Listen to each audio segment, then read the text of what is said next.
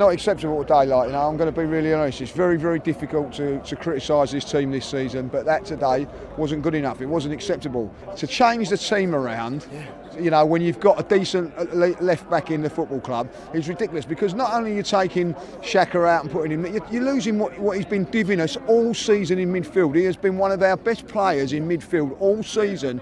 To take him out there and put him in left back, it's criminal, isn't it? It's criminal. Yeah. He's got to be criticised for that today.